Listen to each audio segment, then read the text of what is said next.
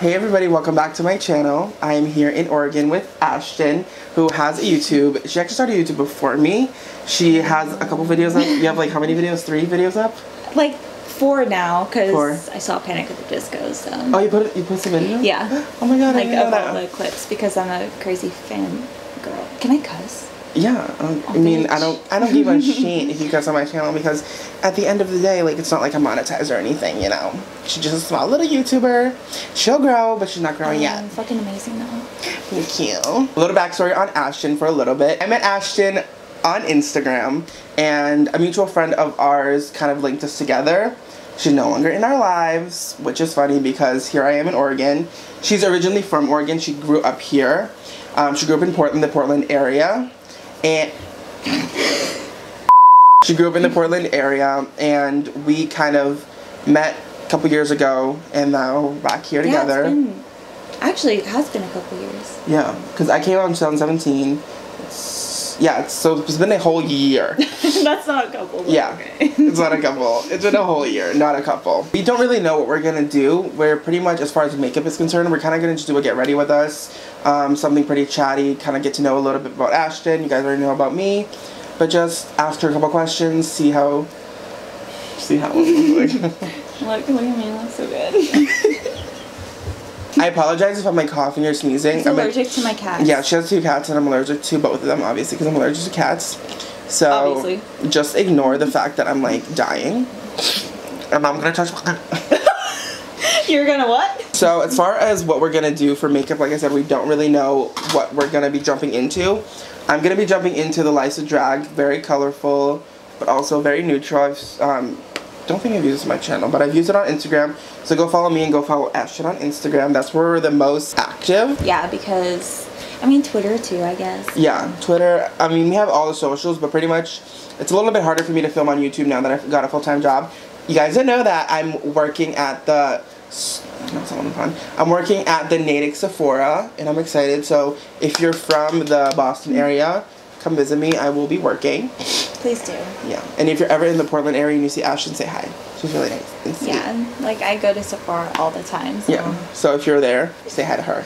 And then I'm going to be using the Zulu by Juvia's Place.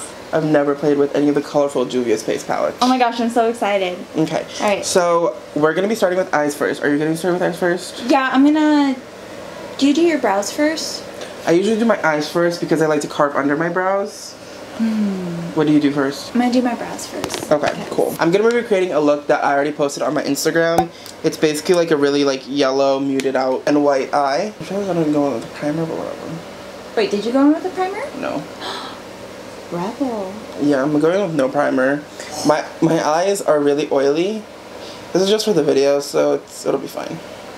I know. I'm starting by taking the shade Campy on my outer corner, and I'm kind of packing that color inwards. Let me see what I can ask you. Yes, ask me anything. T! T. Cute. R. Okay, I'm going to be using the Anastasia Ash Brown Dip Brow. I might use that. Go ahead. I might use that, yeah. Because I want my brows to look snatched. So let's see what I can ask you. So I'm going to let Ashtin describe her makeup journey and how she got into makeup, because I feel like that's interesting. Tell my viewers a little bit about how you started into makeup. So I started my makeup journey probably about 3 years ago. I moved to North Carolina with my husband. He was in the military. He no longer is in. And so since I was across the country, since I'm from Oregon, I had nothing to do. And so I decided I needed a hobby. And mind you, like throughout high school, I didn't wear like, any makeup at all. I wore maybe mascara. And I tried doing like some eyeliner, but it was so bad. Really?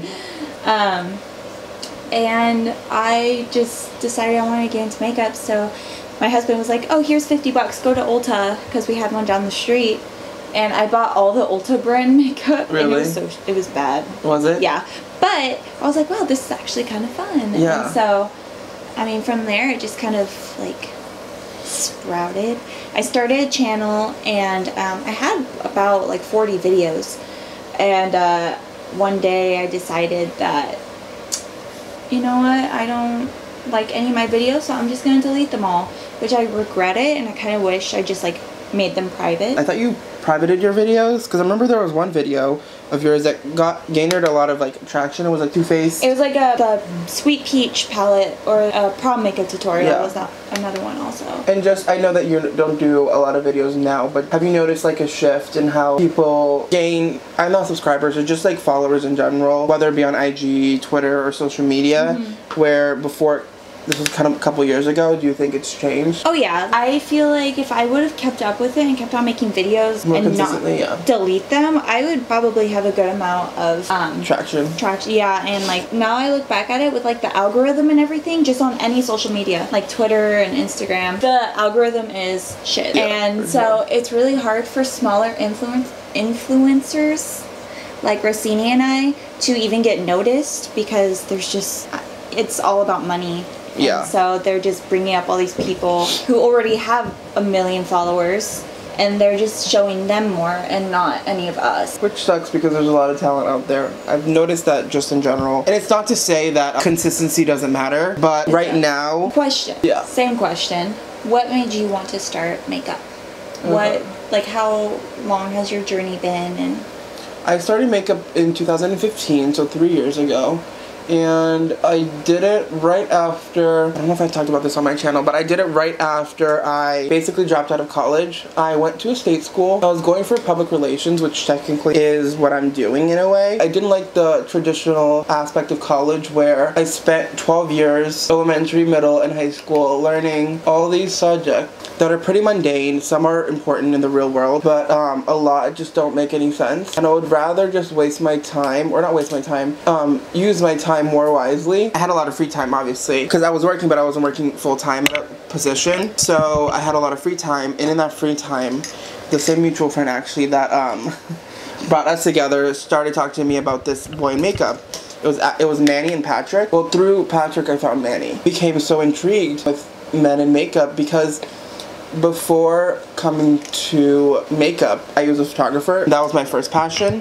I used to do senior pictures and still do senior pictures, and I would digitally edit makeup or just perfect the skin on Photoshop. that's amazing. I kind of just applied that technique to my face, and from there I used to only do skin because I didn't know how to do eyes, and then I picked up a brush and started doing eyes. Found my real passion through makeup, just in the art of transformation, and just finding beauty within that transformation, and finding just myself a little bit better, and self-confidence, which is a big factor. Oh yeah. Not to say I'm not confident without makeup, but it just kind of gives you that little boost of confidence that everybody needs. You and have everybody control. Yeah, because I'm basically transforming my face into whatever I want it to be. The lighting on the top of the camera gave out, so we had to switch the settings, so I apologize for that. I just took the Tarte Shape Tape Concealer and carved out my lid. I love watching you do your makeup, because I don't have any other people that I can like do this with here. Like, at least not here. It's just so cool watching another artist like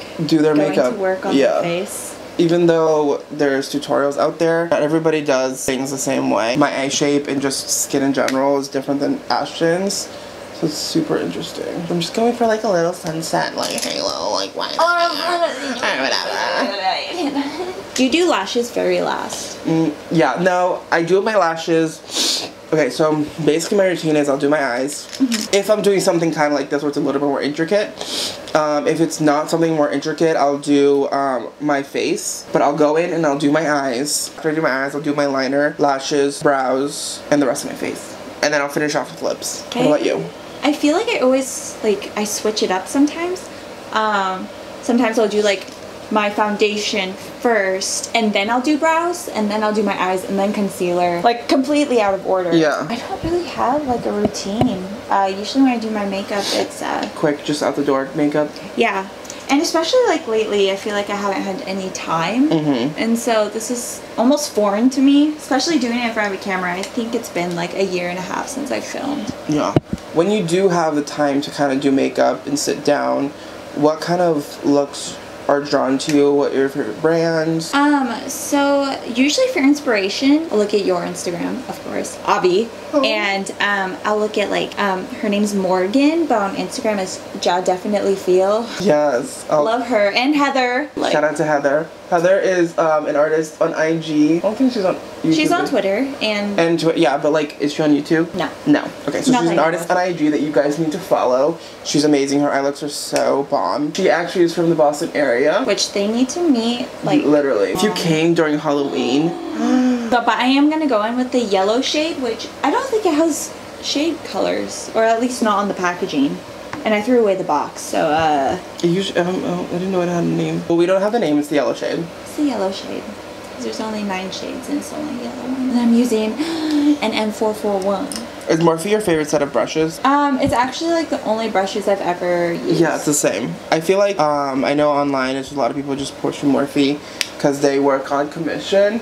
But just from someone who doesn't do that and buys all their brushes and buys all their makeup in general, I think they're really quality brushes for the price. For price, yes. I feel like that's the main thing is price. Yeah. As for quality, they could be better. Yeah. I feel like some, like, because mine shed. Or yeah, mine shed too. Mine also fall apart, like the whole like handle, or not, yeah, like the handle detaches from the whole thing. Yeah, which they have been getting a lot of flack for on social media, but you can't beat it because at the end of the day, it's not a high price point. And like working at Sephora, I know our brushes are more expensive, and people pay that price, so it really is personal preference. So I guess this is like a first impressions as well. First impressions, it's blending fine. Just kind of packing it on and doing a quick sketch out of what I want. Do you find that sometimes like your shadows have trouble showing up on your skin tone? Yes, so a lot of the times my shadows, I guess they don't want to stick on my eyelid, and I've tried so many different methods of like priming my eyes and all that good stuff. And for some reason, like especially on the center, like right there, it gets super patchy and it's almost like I have dry eyelids. So, we're back. I have my lashes on. Back with a new eye look. Literally. So, we had to go in with this palette, and she decided to create more of like a neutral, not neutral, but more of like a simple eye. Super simple. Because, like, you tell them what happened. So this, Juvia's Place, I tried to like it, and he was watching me. Like, I literally tried 2 different looks, and it just turned out like shit. And the shadows did not blend as well as I thought they would. They're beautiful colors, they just don't perform as well as I thought. We see them on like social media basically. Yeah. The first time I did it, I used the Tarte Creaseless Concealer, and I did not realize it was as hydrating as it is. Yeah, it doesn't like dry down like the Tarte Shape Tape. And so I tried with that first, and I was like, okay, cool. And so then after trying that, like 2 different looks on the same like eyeshadow base, whatever, took that off, put on Shape Tape, set it, and then I went in with this shade, and I was literally like digging my brush into she was. it. I saw her. Not even tapping off the excess, and then just trying to pat it on my eyes, and nothing was showing up. So now we're using the Life is a Drag. Life's a Drag by Manny. Yeah, no, by Manny Anyway and Lunar Beauty. Now what we're gonna do is we're gonna work on her face. I went ahead and primed. Did you prime or no? Not yet. I would like to prime with your Tatcha. Yes. So one of my favorite primers right now is the Tatcha Silk Canvas. It's a blurring primer, but it also has skincare like benefits in it. So it's gonna like help protect your skin from like all like the pollutants and everything like that. So they said you only need to take like a right size amount. So I would take like your finger and kind of take like a little bit like this and put it on your more porous areas and see how you like it. Yeah, I'll take like yeah, help me. Oh, I don't know how much you're supposed to use. I'll just do like dot this here, here, and then like kind of massage that into your skin. Okay, cool. And if you're anybody in the back, my sister and Zach, her husband, are playing video games, so fuck gender roles. Literally fuck gender roles. A boy and a girl are doing makeup, and a girl and boy are playing video games together, so like your social construct, bitch. While she primes, I'm gonna go in with my foundation because I have a lot of surface area to cover, whereas Ashtin does not. I'm also going to use the Physicians Formula Spotlight Primer. It's basically just super illuminating. Yeah, Ashtin has dry skin. I have really it's oily skin, let's be real. So I'm going in with the Fenty Beauty foundation in the shade 270. Do you like the Fenty foundation? I do, because it's super matte. Yeah, because I remember I went to Sephora one time and I wanted to get a sample of the foundation. And she was like, well, I highly recommend that you use this with the Kat Von D hydrating primer because I told her I have dry skin, but a girl doesn't want to buy from Kat Von D. Yeah. I would just do any sort of like, honestly, moisturize a lot before you go in with the foundation and you should be okay. When you say you have dry skin, do you have like really dry skin to the point where it like flakes off? In the winter, yes. I guess just overall, it's almost normal to dry. Yeah. It's not like a super dry formula, so I would just mix, or if you want to shear it down and mix it in with like an oil or something. Yeah. I just really like it because it looks really nice on the skin. It does like a job of covering. Like it has like medium to full coverage. And it like looks like a little like mask, which I love. Good for me personally, it's really good because of the fact that it's matte. I'm going in with another Physicians Formula product. It is the Healthy Foundation. And I am in the shade, I believe it's LW2, which I'm assuming it's Light Warm 2. And it has like a little... I'm turning the fan on, guys. I'm sorry to cut Ashtin off because the bitch is starting to sweat. If you can hear a fan, I apologize. It's either that or I'm a sweaty mess on camera. Anyways, it has a really nice doe foot applicator. And I'm going to take a Real Technique sponge and just pat it into my skin. I like to go in with a brush because I need as much coverage as possible, and then I'll go in with like a beauty blend or a Real Technique sponge. I love the Y6 by Morphe. It's really good and dense and packs on the product really well. Where did I put my foundation? Did it fall? Yes, it did. I have to pull up my hat because I'm just going to take this off. She's bald, sorry. Going in with the ColourPop No Filter Concealer. This shit is like super dewy for concealer. Yeah, look at this. Oh yeah, it is really dewy. So I'm definitely going to set my, like I'm going to bake my under eyes. Only because I'm not digging the whole dewy under eye area. And I'm going to take my RCMA No Color Powder. I put it in like this old like Mary Kay sifter thing. I'm basically just like setting / baking my whole entire face. The RCMA powder is good under the eyes, but for me, somebody who's a little bit more like on the oily side, it is a little bit, it keeps me a little too oily throughout the day. To set the rest of my face, I'm going to go in with the Patrick Star powder. I'm going to wipe off or kind of just buff out or in the excess. Oh, you really baked? I'm really baked. Yeah. It's crazy how like smooth it looks on your skin because you baked. I was talking to Ashtin off camera about what I should do under my eyes, and I posted an Instagram photo kind of this look, but I wanted to like spice it up a little bit. So what I'm gonna do is I'm gonna take Kiki and Fishy, and I'm gonna take, this is a really like muted green or muted teal, so I'm really packing that on my brush, and I'm gonna marry those two colors together. Okay, so I basically am done with my face. I kind of did it off of camera because again we had just some difficulties making sure everything looked good. My eyes were watering really badly, so pretty much what I did, I have pretty much Manny's palette all over my eyes. I took a green and a yellow and kind of created a little bit of a Brazil inspired look under eyes. What did you do, Ashtin? And I just went in with the shade Kai Kai, pretty much all over, and then let me see this. And then I put Beat just kind of on my eyelid and added some white eyeliner. I think it's from LA Girl. And some lashes. And I'm just going to call it good because this face didn't want to deal with me today. Yeah, same.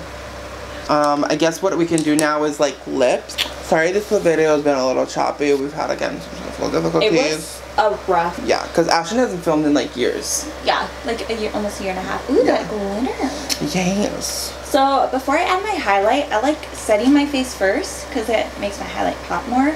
So I'm using the Cover FX Illuminating Setting Spray because I am a little matte. We're just going all in. Literally. Oh, I wonder what lip I should do. Do you use Anastasia lips a lot? No. I have a few down there. Just gonna go find a lip. So for lip, I'm actually gonna go super, super bold, and I'm gonna go in with Midnight. which is the black. I've never done the black lip before, so I'm gonna need to be very precise. So for my lip, I'm not gonna go as bold. I'm debating if I just want to use a lip gloss, and it's the Anastasia lip gloss in Estella. Super, like, it has pink and gold shift to it, and almost a little bit of violet. And I'm also using the Anastasia and Amrezy highlight. I almost said palette, it's not a palette. And I think this look is complete. I'm gonna grab my setting spray. Okay, let's close in close.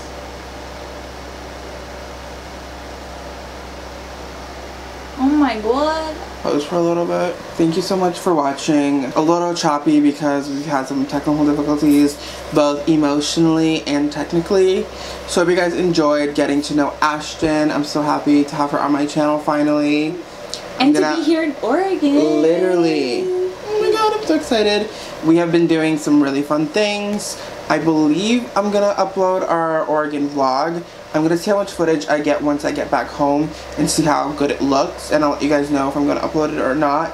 If anything, I'm gonna put a little bit of clips here and there if I don't do that. The camera looks like it's about to die, so what we're gonna do is we're gonna sign off. See you guys on the next one, and thank you so much for watching. Don't forget to subscribe, like, comment, all of that. Give them all the love. And give Ashtin all the love, follow her on Instagram, and I'll see you guys on the next one. Bye! Bye. This is so awkward.